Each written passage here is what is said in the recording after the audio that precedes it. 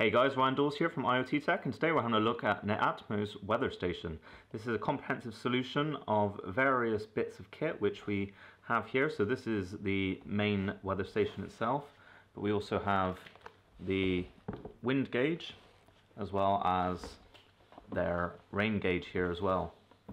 But if we start off with the main piece of kit here, we'll crack this open and see what we got inside.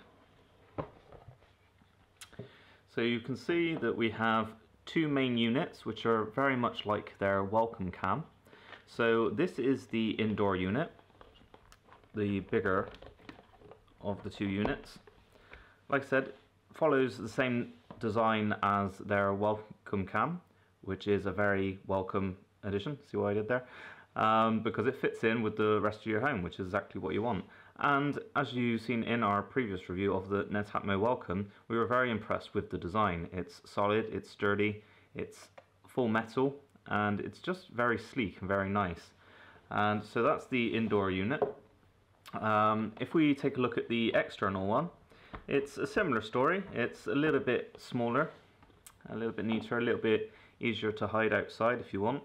So if we move on to the rest of the kit, so we have the wind gauge here, which is again a very neatly designed piece of kit. It doesn't follow exactly the same design as the rest. I mean, you don't want everything looking exactly the same. And of course these will be going outside, so you'll think of these more as kind of like high-tech garden ornaments, I guess. And you can see that you have a little warning there on the front not to try and twist it or start prodding your fingers into the sensors in there. But it's a very sleek unit. I'm really impressed with Netatmo's design. On the bottom here you have a little symbol just showing where north should be pointing, so that's worth noting. You also have a screw here for the mount, which we will show you in a minute. Moving on to the final weather sensor we have here, and that's the rain gauge. So again, we'll pop that one open. And from the top it just looks like, well, to be honest, it looks a bit like a Petri dish from the top, but when you actually pull it out it looks a bit better. This again follows a similar sort of design to the wind gauge. So it's very nice that Netatmo has kind of thought about consistent design for the most part across their range. So that's quite nice. You can see that rain will obviously collect in here. I'm sure that's pretty self-explanatory. And then we'll run out the bottom here once it's detected how much rain there has been. Again, get the little mounting point there on the bottom. The less exciting part, but just as useful, is the mount for the weather station gauges. So we only have the one here. Of course we have the two devices. If you wanted to get the same setup, you're going to probably want to pick up two of these just to make sure you can get them mounted.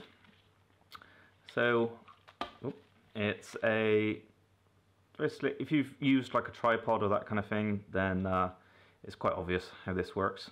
You know, you're going to screw that onto the bottom, and then that will be a mounting plate, which we can see just here.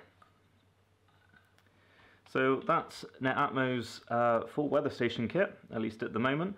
It's, again, like I said, a very sleek piece of kit. We'll have a full review coming up on the channel soon, so please make sure that you like and subscribe to this channel if you enjoyed this video, and hopefully we shall see you in the next one.